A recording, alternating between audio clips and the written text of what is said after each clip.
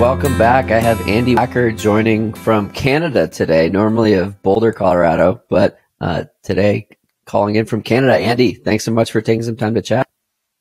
You're welcome. It's good to be here. Awesome. The first question is always a tough one. Who is Andy? Oh man, that is a hard one. I'm a pro trail runner who lives in Boulder, Colorado. I was a middle school math teacher for the last 3 years, so that's kind of part of my life. And just someone who's passionate about giving back to the sport of trail running at this point. Cool. Well, you're up to some really cool things, and I'm sure we'll get to that. But let's dial it back a few years, maybe to your own middle school experience. But do you remember your first run? Well, I don't know if this was my first run, but I do remember I was joining my middle school cross country team, and it was going to happen in like August, and I had talked to like the coach, and he was like, "Yeah, you should like run a little bit before." And my only experience was running the what's it called, the Presidential Physical Fitness Challenge, where you just race a mile. So basically for like a week leading up to my first cross country season, I would go over to this road near my house that was like approximately a mile, and I would run it as hard as I could and try to beat my time every day. Nice. And you enjoyed that?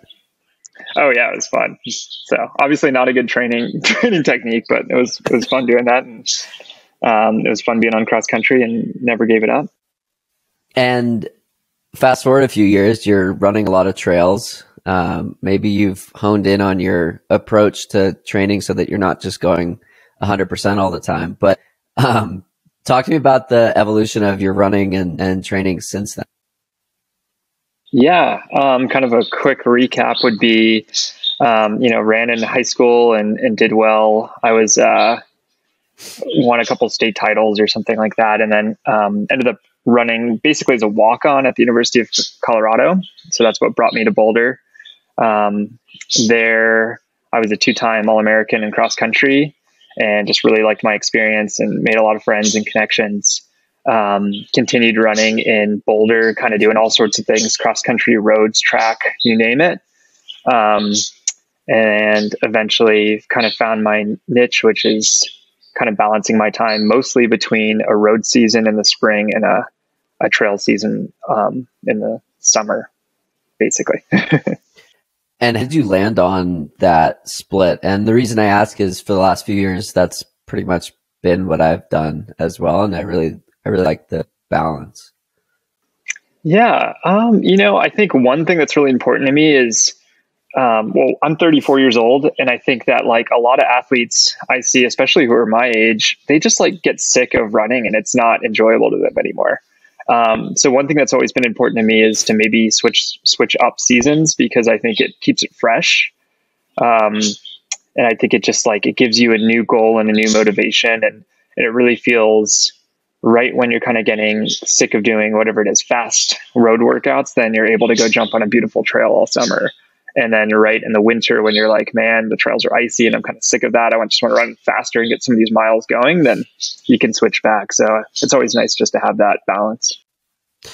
Yeah. And your focus on the trail side of things is mostly sub ultra. Is that correct?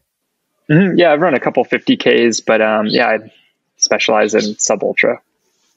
Do you find any pressure to go longer, particularly in this space of sponsored athletes, people who, if you look at, ultra runner, or I guess ultra runner of the year is by definition ultra, but I guess that's the point. When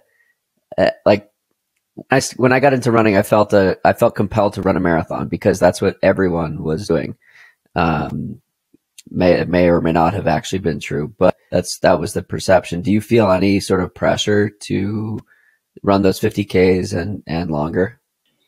I think there is some pressure, and I know people ask me about it all the time. They're like, "Hey, when are you going to run a 100K or 100 miler?" And I'm just pretty comfortable in my own skin and doing my own thing, and I know that what's best for me. I'm not excluding that maybe in the future I will, but I really enjoy and have had a lot of success doing 10K marathon on the trails, and so I'm just going to keep on doing what I enjoy, because I think that's what's the most important, is just loving the process of running and training. Talk to me about running a 10K on the trails. What, like, I don't have enough foot skills to to do such a thing. I spent 2 months in Breckenridge, and then back to Boston, started running trails in Boston. I was like stupid fit, and I couldn't run trails because I was like too fit to run on East Coast trails. Yeah, well, I guess it like really depends. Like I love kind of like the classic mountain running format, which is 10K, where you basically run up a mountain and then run back down as fast as you can. And kind of speaking to your point, one thing that I always find that's really funny is when you come off of road season and your foot speed's just ridiculously high, you actually like run off the trail because you're going too fast on downhill. Yeah. So you'll be hitting it so fast. It's like really hard to keep it going, and keep that like skill balanced with that speed. But yeah, just like the intensity is so high, it makes it really interesting. I love that. And then on the flip side, we went on a run together in Tahoe, and you were introduced as slowest fast runner in Boulder in regards to your easy runs. Talk to me about that. Yeah, that was a good luck run, kind of. By the way, we were running with my wife and a couple other people, but it was the day between the VK at Broken Arrow and the 26K.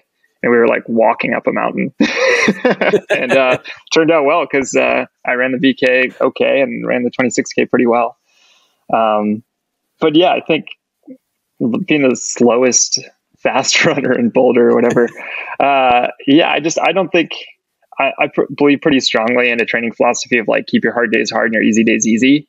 And if it's the day before a race and you're going up a big mountain, like who cares if you need to walk? Like just keep it fresh and make sure that you're able to recover and feel good for when you do go hard. And so I run a lot of like 9 or 10 minute miles, or don't even look at the watch. It doesn't matter. So I think it's important just especially like as a trail runner, like throw out the watch. It doesn't matter. Like it's important just to be out there and doing what you do and feel like you're enjoying it and recovering it on the easy days, and then feel like you're pushing it on the hard days.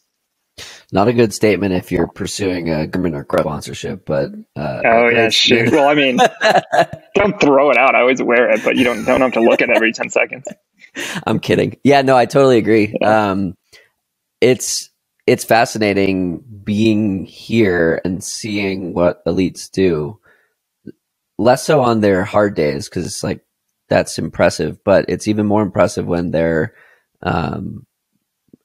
when they respect the training enough to slow down on the easy days. And there are Olympians, and so many pro athletes here that that I run with on their easy days, and it's my hard day, and or some version of that. And it's really cool to see how people sort of find different people to run with in order to get the training stimulus that they're looking for. Has that always been the case for you, that you've respected the easy days easy, hard days hard dichotomy? Yeah, I think so. I mean, like going to CU, Mark Watmore is a pretty strong believer in that. But I think I do remember in college, we were a lot more 7 minute miles was easy. It was like our easy pace. And if you're going flat all the time as a pro road kind of person or track kind of runner, maybe that makes more sense. But so we'd probably get in trouble if we went slower than 7 minutes. Yeah, definitely post collegiately is just what I needed to be able to recover and make the next workout happen. Cool. We're gonna have to edit the Garmin and Coros to Suunto, by the way. I made a mistake on that one. But yeah, it's so interesting to see how pro athletes have like accepted this dichotomy, where amateur athletes, it's something that like there's a lot of room for improvement. And if you think about it, a professional runner running a 7 or 8 minute mile on their easy runs, that's like, it could be 2 minutes slower than marathon pace or 90 seconds slower than marathon pace. And that's a huge range. and yeah, it's just like, it's one of the things that, I made that shift. I used to think, a mile was garbage if you didn't run it faster than 7:30. And that's just a recipe for being injured frequently. Yeah. Talking about the trail team, and what is it, and where did the idea of creating community in this act come from? Sure. So yeah, the trail team is a developmental team that is going to help sponsor 6 young athletes who are kind of up and comers in the sport, who need mentorship, maybe some financial support, so that they can get on the next level. And so it's basically this piece that's missing from what I would say is post collegiate to pro, even though that might not be the case. It might be someone who's not, who's still in college or didn't run in college or didn't go to college, but kind of that age group. So young 20s. And what will they be getting out of? What will they be getting out of it? Yeah. So the big things are, I think I've been thinking about this for years and years. And so I just, I kind of wrote down my list of what I think athletes needed. And then I just spent the last month reaching out to everybody I know and a lot of young athletes and asked hey, what do you need? What's the number one thing you need to be successful? And so what I heard was, what I'm calling mentorship. And so what that looks like is it's one-on-one time with someone who's an established elite athlete. So think if you're a young woman who's really good at running track and has run some trails, maybe you want to reach out to Grayson Murphy and you're someone who's had success at both of those at the pro level. How do you do it? How do you balance that schedule? What does that look like?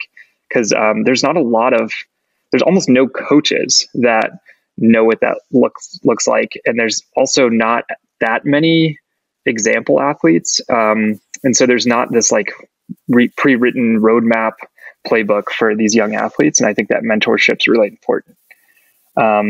And then there's several other things. The second thing is training camps. So what that looks like to me is let's just get together elite athletes and these 6 younger athletes and learn how to run downhill. The elite athletes have that experience. How can we pass on that experience? If that's how to run downhill, how to listen to your body, how to do all these things that we've been doing for 10 years. How can we pass on that knowledge? And then I think here's kind of a list of other things, but one would be just money to get to races, tons of media coverage, because that's so important for young and developing athletes to grow their brand. And then things like coaching, strength training, and gear, I think are kind of at the bottom of the list, but also important. So are you compiling a roster of mentors part of it? Or is it sort of let me help you get in touch with these people? Yeah. So right now we kind of have 4 flagship mentors or whatever you want to call it. And that's going to be Grayson Murphy, Adam Peterman, and Ali Mack, and myself. So we're kind of the names on the team, and that's going to be just put on our Instagram in the next couple of days. And then I have, a whole roster of people who I've talked to and who are part of this community that are super willing to help. And I think they're going to help too. So it's going to be find the team and then really have conversations of who's the best person for you to talk to. Who do you want to be in 3 years or 5 years? And let's have that open dialogue where maybe you can call this person once a month and say, here's what's on my mind. I'm really having trouble with whatever it is, transitioning from college or from finding a schedule. Cause I think those are what's on people's minds, or maybe they're not even thinking about it yet. One conversation I just had was with a young woman who's about to graduate from CU, and she didn't even know what questions to ask, I think. And I think that's important. And from my own experience, I learned so much that first year or two post collegiately, where I really had to reach out to people, and I was wow, I'm a freshman again, basically. I have no idea what I'm doing, and I need to kind of learn the ropes from the people who do. Super cool. I'm curious on the media and sponsorship side of things. So I did a podcast with Finn Melanson on Single Track, and we were talking about sponsorship, and he made the offer of, anyone who's listening to this, who's a up and coming or current pro athlete, who wants guidance on how to navigate all this, message us. And I was okay, I'll match that. So we ended up talking to 10 pro athletes about our advice, being the creator, the brand side, or having worked with sponsors. And it was fascinating because I thought we were going to get a bunch of like 22-year-old athletes, but it was like half young and new people and half like very established, been in the sport for 10 years.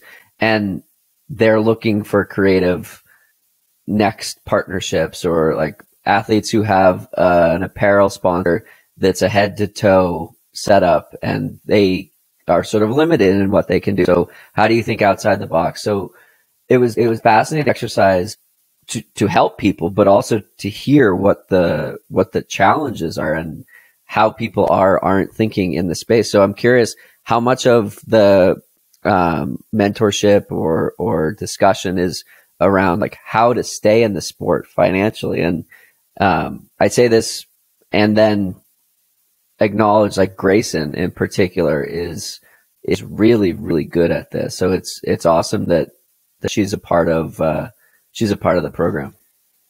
Yeah, exactly. So I think, different pros are good at different things. And so kind of acknowledging what you're saying, like some people, like they're an athlete, they're really good at being an athlete. And so like, they're not good at being a business person. They don't have an MBA. They're not like someone who is like an influencer. So again, like I think for the trail team, we're going to reach out to the people like you're saying, like Grayson, who are good at that to be able to help with that piece in terms of, I'm calling it something like social media 101. Like how can we help athletes grow their brand? And man, just moving on with that, like I think more than social media, or maybe that's a piece of it too, is just like, what are all the forms of media? How can we spread the word about what this is and what we're doing? It's meant to be, like a nonprofit community building thing. So how can we just make sure that people are aware of it so that they can be part of it and be just like this positive influence in the sport? So we're really looking at doing a lot of photos, videos, maybe some, a lot of like Instagram, really short videos under 30 seconds, but hopefully we're going to reach out with, and if anyone who's listening to this podcast would love to help, please reach out to me. But we're already talking to some people who do this professionally too, to maybe make some longer stories that we're going to be able to share with the trail community. So super cool. This episode is airing the day before Bandera, and I'm nice. Testing out sponsorship of Bandera and their media coverage. So hopefully people who are tuned into Bandera listen or watch this podcast, and we have a few extra eyeballs and ears on this conversation. So if you're listening and you've come from the podcast coverage, welcome. Hope you stick around and definitely reach out to Andy if speaking your language.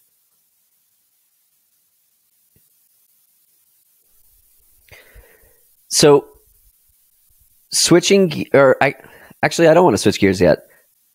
I want to continue on point. So you're 34, you've been in the sport for a while, and you've probably seen this evolution of, okay, I'm an athlete, I want to compete, to, you look at your Instagram bio and you have a handful of sponsors that enable this to continue to happen.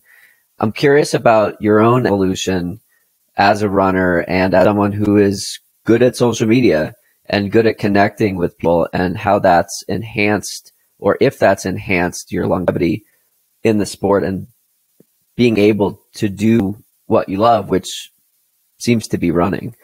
And the balance of social media, and just like hammering beautiful trails. Yeah, I think it's a balance. I would say people definitely do social media things better than me. I try to share some of my experience. It's easy when you race 25 times a year like I do. So you just take a good picture. Man, with longevity in the sport too, there's just been so many challenges to be honest, like battling injuries, trying to form new sponsorship deals every year. It's stressful, and it's not the reason I do what I do. I do what I do because I like it. And if I can share that passion and excitement with others, that's awesome. So, but that's more in the background, to be honest, for my personal gratification. So yeah, the media part of it's been interesting. yeah, just because it's evolving and changing, I think a lot. But yeah, I think that's definitely something you have to do now. You can't not be present on social media as an athlete. It's difficult. Like you have to do it, and you have to do it somewhat well. What's been the most surprising change over your years in the sport? Oh man, I'd say for the better. Trail running's growing. Like specifically, yeah, like short distance trail running in the US is getting massive, and it's amazing. Like more people know and are involved in it. I think I just posted this a couple of weeks ago because it was just like one of my biggest takeaways from this year, from 2022, was that like, for example, I raced Sears and All in 2017. So that wasn't super long ago, but that was 5 years ago. Sears and All is one of the most popular trail races for those people who don't know. It's about 20 miles long, a little shorter than that. Insanely competitive, and it's had this incredible history for 40 plus years of good athletes from all over the world, 40, 50 countries coming in to race this thing. So in 2017, when I first ran it, there were zero professional trail women. There's almost American professional trail women. So I think there was maybe zero American women in the race. So I was one of 3 American men in the race, and there was almost no American women. And Pablo Vigil, who's like this guy, this legend who won the race 4 times back in the day, he was like, how can we get people to get to this race? And so I don't think I can take credit for this, but I've been telling everyone in the trail community, like, hey, this is like a really important race. Like if you're sub ultra, you need to check this out. This is a cool race. It's on the World Cup, which is its own series, and then the Golden Trail Series has adopted it as one of their races too. So it's just kind of one of these races that no matter what you do, if you do shorter races or even longer races, it's on the schedule. But to get to the point, this year we had it was 2 women in the top 10. Bailey was 6th, Tabor was 10th, and then I think we had 5 women in the top 20 or 25. It was insane. So we just like actually came out and crushed. And so the American women just really, really were just showing off what we have. And it's cool to have to see that develop, and then those athletes to be able to get to these big races abroad. Yeah, I got to get out there. That one looks beautiful. But it's super cool to see the evolution of trail running. I did a survey of the listeners of this audience, and it's 55% trail, 45% road as the focus. Some of that is like chicken or egg. Who are the guests? How are we growing? But when this podcast started, it would have been probably 70-30 in favor of road running. I think that people are realizing that the trails are out there, and like trails and trail racing is growing, and the community is incredible. The road running community is awesome, but the trail running community is like next level for sure. Talking about your relationship with community, what does community mean to you? Yeah, I think to put on like what you just said, I think that what I first experienced when I came to trail running was that your competitors, because, okay, here's kind of what happens. You're out in the middle of nowhere and it's a small race. It might be 100 people. And so it's a little different feel than, which isn't better per se, by the way, but it's different field than running in a 40 or 50,000 person road race. And you would hang out with your competitors after the race. And it was great. So I think and people were just so welcoming. They're really cool. So I think that that piece of community, like literally being at a trail race and being like, oh, like 1, it's in this cool location. 2, the people who live in that community. Like if you're near a ski resort in New Hampshire, like those people are volunteering, they're there, they care about it, and they love it. And then 3, being able to like your competitors, those who raced in it, elites, non-elites, just coming together to like have a beer after the race. That was like the community I really started to feel. So I think that's like the start of what I think about when I think about the trail community.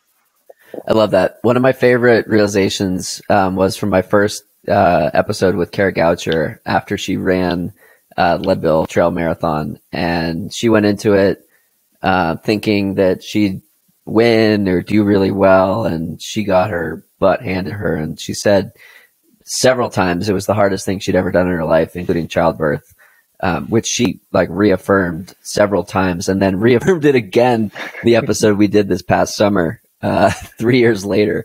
And what was really cool about what she said was, I got my ass handed to me, and I expected, like, she was embarrassed, or she thought she should be embarrassed given what her perceived expectations were of her. And she was like, all people cared about was if I had fun and if I enjoyed the snacks that were on the trail. And like, they didn't give a shit that she came in sixth. And it was like, oh, how much fun did you have out there? And meanwhile, she's like sulking that like she didn't win. And she was like, that's when it clicked. That's when I realized like, this is so different. And again, I don't want to disparage road running, because I love road running. I love racing marathons, perhaps too much. And, it's a different vibe. I've said that a million times, and people who are listening to this podcast are probably rolling their eyes and saying, okay, we've heard this, we heard this over and over, dude, move on. But, I just invite anyone who hasn't been to a trail race to go to a trail race. Whether it's a 5K, a 10K, or do your best to get to a 100-miler one day. And, it's a wild environment. And then you have these like festival experiences like the Rut, like Broken Arrow, like any of these, where it's like 3 days of fun, and there are races and beer and pizza and like all this stuff that, just makes it more than just running. And I think that's the future, honestly, these like 3-day experiences in a mountain town or at a resort or something like that, where there's some aspect of like an elite folks and prize money, but the bulk of people go because of the environment and the community feel.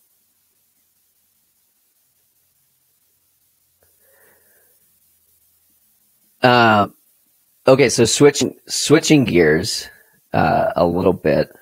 I am curious about your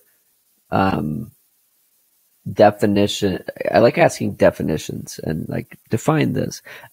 Curious your definition of success. What does success mean to you?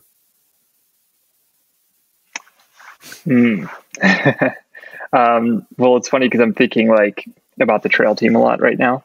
So I think, man, there's a lot of things going on with that. I think personally, and I think success is external and internal, like you're saying. I think there's like objective goals I want to do as an athlete. There's things where, like you're saying, there's this yin and yang with road racing and trail racing. And those are always part of my life where I want to win races. I want to win the world championships. I've gotten second and third and fifth, and I want to win. That's like a successful goal. But then I also think that there's totally a piece for, did you have fun? The Kara Goucher thing. And so that's definitely more internal. And if you're so focused on these external rewards or things, you're missing kind of the point. So kind of along the lines of this team that I've been thinking about night and day for the last month, at least 5 years. Success is just like getting the community going, like getting people excited. And I think I've already done that. And so I'm like, this is great. I like can't lose in terms of what I'm doing.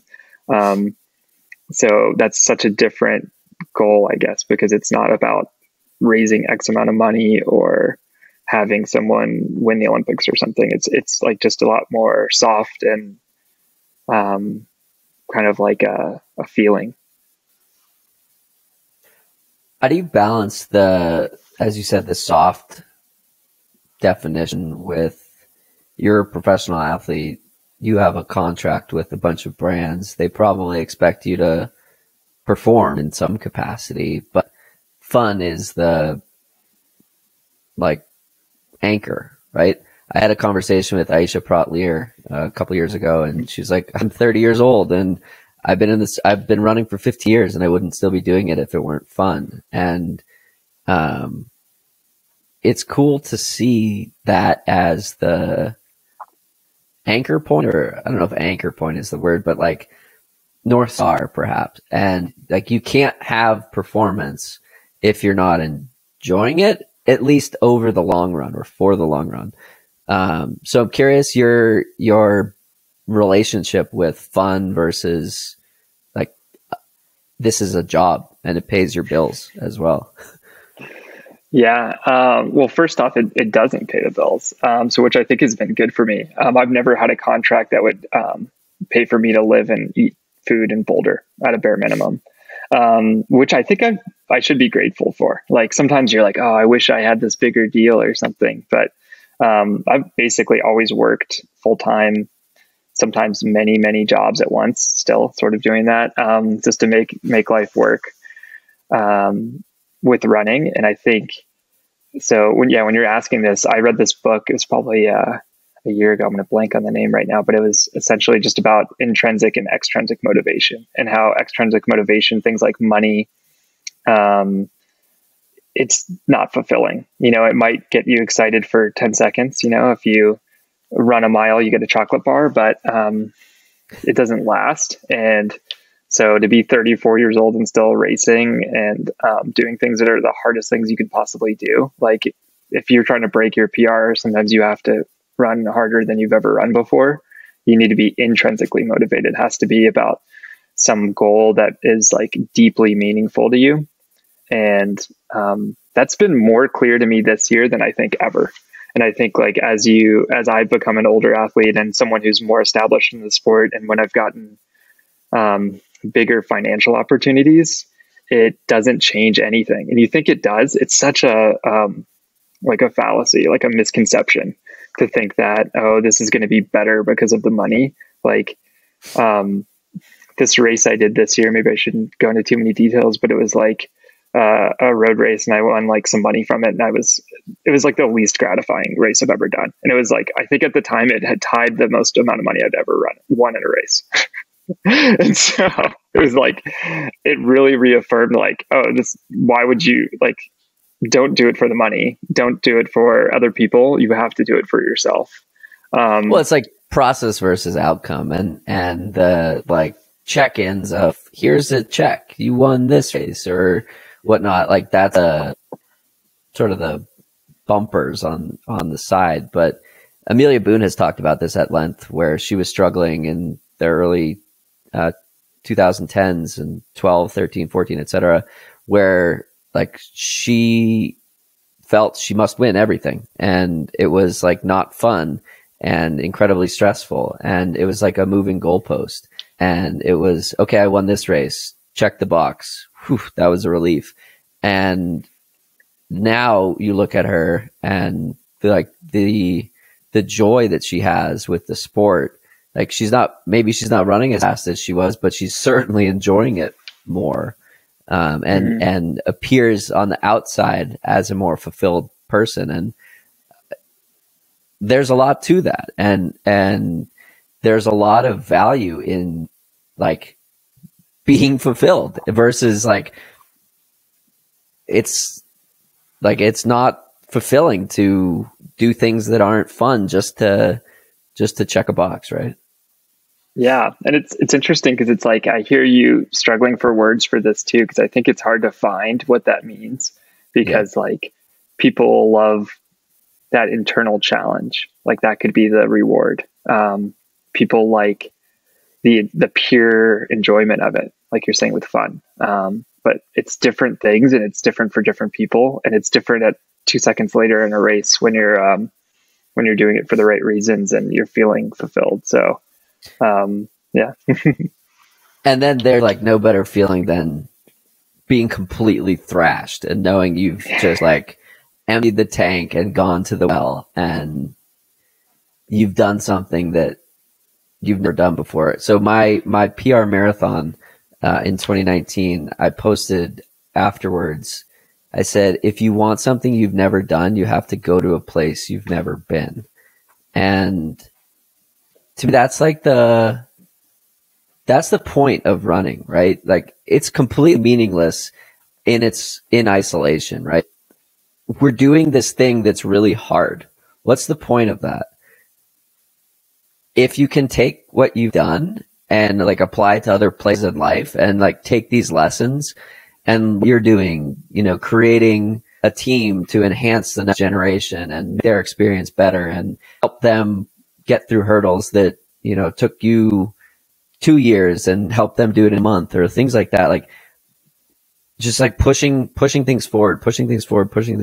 I feel that with this podcast, where I get so many messages from people saying like, it's so cool to hear somebody talking about, like, the guest that is speaking directly to me, the experience that they had in their go with XYZ is exactly what I'm going through right now. And I don't feel alone, like, kind of a thing. And it's so cool to be able to like take these lessons of, we're doing this in an optional sport. We're choosing discomfort and we're growing from it. And like, to me, that's the whole point. That's why we go to these super dark places. That's why we push our bodies to the limits. And from that day in May 2019, like, I know that I can do hard things, and I know that I can like get incredibly uncomfortable, whether that's in a 3-hour stretch, a 3-month stretch, or whatever it might be. But like, that's the point, at least in my opinion. Yeah, I totally agree. That's a really good way to put it. What are you excited about most in 2023 outside of the trail team? Yeah, man. I don't know why I'm feeling this way, but it's about doing things I haven't done and about community for me. And that keeps on coming up over and over again. So, speaking of which, you're like, everyone should go to a 100-miler. I've never been to a 100-miler in person. And I have a lot of really good friends who I want to crew. So, I'm hoping I can crew some of my friends at an ultra this year. That's one of the things I'm most excited about. Another thing I'm most excited about would be, let's see, I'm always excited about racing. I love racing. So, that's going to be cool, but I'm really happy with kind of this building phase right now during the winter that maybe a lot of people might be in, where you're just like, this is time to put in the hard work and go out and freeze yourself in the snow in Canada, for instance, and hope that pays off in the summer. But yeah, I think that's kind of the gist. It's simple, but, those two main things, just kind of helping friends who I haven't before, and just getting out and racing again. Cool. You'll be blown away by the experience of a 100-miler. It's exhausting and so fulfilling to crew someone. A question I asked to everyone that lives in a town like Boulder or Flagstaff or whatnot: what is your relationship with like this comparison trap, or is it something you struggle with? And I did a podcast with Matt Daniels a few years ago, and he joked that Boulder Average is having a shoe sponsor. And he was like, I've run sub 4, but like 3 dudes on my block have run sub 4. Like, so curious in this, like, you live in a house of athletes, and we're in this town where like there are so many Olympians, so many professional athletes. Do you think about that at all? Is it something that has been challenging for you? I'd say the opposite for my first thought. And that's because, like, just for example, I walk in the grocery store in like short shorts and like winter boots and like go buy my groceries and no one cares. It's awesome. And I like really love that acceptance in Boulder and just being like, yeah, I fit in. Like, I've always felt like kind of a whatever the expression is, square peg in a round hole or something. And Boulder is like, oh yeah, I can just be myself. Yeah, you can wear athletic clothing anywhere in this town. Yeah, especially really short shorts. No one cares. Great. But yeah, there's occasionally, I'd say, I remember specifically, like, let's bring it to the roads. Like, I've run Gate River Run, the US 15K champs 8 times. I think I've run it a bunch. And I think the first couple of years I was like, oh, I just want to be the first guy from Colorado. And then you're like, oh, I'm like the third guy from Boulder.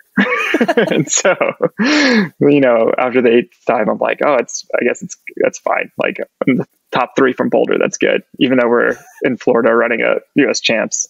So they can't even narrow it down to the state, or you got to go all the way down to the city level. Maybe like part of your Boulder. neighborhood. The top guy from North Boulder.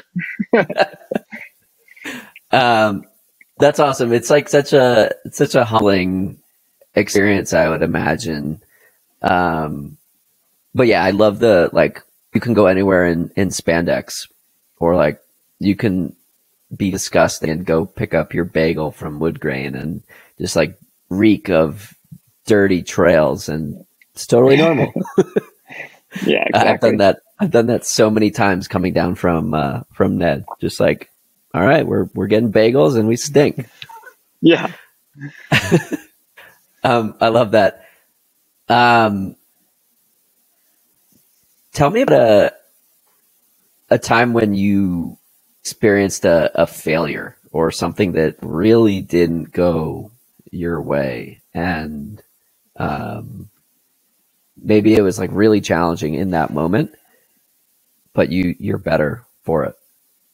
And the reason I ask is like this experience of trying, failing, like it's such a universal experience, and a lot of people feel alone or isolated when they don't do something right or don't do what they plan to do, because social media is often a highlight reel. And so I love hearing about like less than ideal experiences, because it normalizes that like that's not the normal experience, or it is the normal experience. Yeah.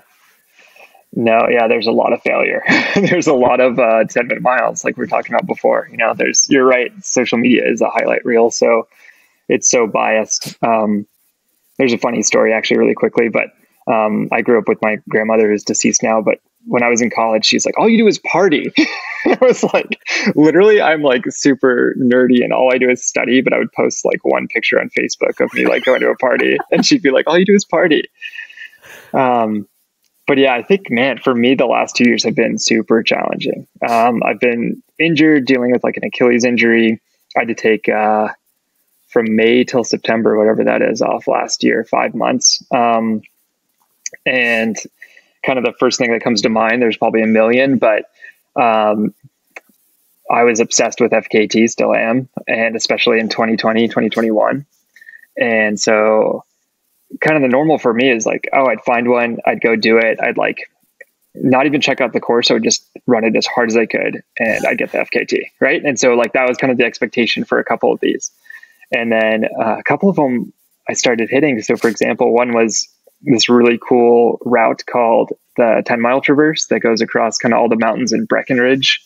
So across, absolutely stunning. Yeah, it's awesome. And it's nuts, because you just start at the bottom, you go up 3,000 feet, and you just traverse this ridge line that is all the ski area of Breckenridge, and then you off trail straight down the ski slopes to the town. So, and it's not short. I think I can't remember the distance and stuff like on 20 it. 20 miles, right? Yeah, it takes like 3.5, 4 hours, something like that ballpark. So the first time I did that, I started running down what I thought was the trail, but was actually the Colorado Trail, which is, it's not the ridge line like that you're supposed to be on. And so I think I went down like a mile downhill when I was in the middle of this ridge. And so I turned around and I was like, oh no. And you just got to like tell yourself like, oh, I'm in the middle of this like race thing, FKT. And so I'm walking back up the hill, and basically knew I blew it. I was like, you can't waste 15 minutes or whatever that is on, which it was way longer than that. Just probably, fast mile down and then a 20-minute mile up the mountain. So yeah, that was hard, but I think like the point was, so I did the whole point to point, missed the time by 20 minutes and was like, well, that was dumb. All I did was this wrong turn. And I came back a month later, and even though it's a 4-hour run, I did it again and I got the time. And so like, that's like an easy success story because it only took 2 tries. But for me, like mentally saying, hey, I'm going to come back and run this 4-hour really hard thing that I just gave my best effort on. And I just blew it because I took a wrong turn. it's like, it is hard, right? Like you go and you're like, you got to be psyched to do it. And so it's cool because it's a success story because I came back and got the time. But I did that over and over and over and over again the last 2 years, basically. So specifically, like, again, what's coming to mind is I think I did that with like 3 or 4 different FKTs where I took a wrong turn, and you're just like, oh my gosh, I'm like running as hard as I could down a hill and I just blew it. And you're like that 1 second of like where like a bug hit your eye, then you're like going down this one, it's called High Lonesome Loop. Have you ever run that? It's near Boulder. Yeah. It's beautiful. First time I did that, I like somehow just ended up, this is like trail running. All of a sudden I was running down a waterfall, and I was like, that's not a trail. I thought it was a trail. It's like the trail was flooded or something. And so it was just like, oh yeah, this looks right. And all of a sudden I'm like, oh, it's getting like really steep and it's rocky. And I just dropped down like 300 feet, and that doesn't make any sense. So, where's there a waterfall on that route? It's on Kings Lake Trail on the way back. I don't know. If you hit it, you'll know it. There's a nice little stream. If you're going counterclockwise, there's a nice stream crossing that's like probably 75% of the way in. And in the summer, it's funny because you cross it's kind of hard to explain, but you cross the river, and you got to go like a little left, and the river kind of goes a little right. And so it's like, it looks like either makes sense.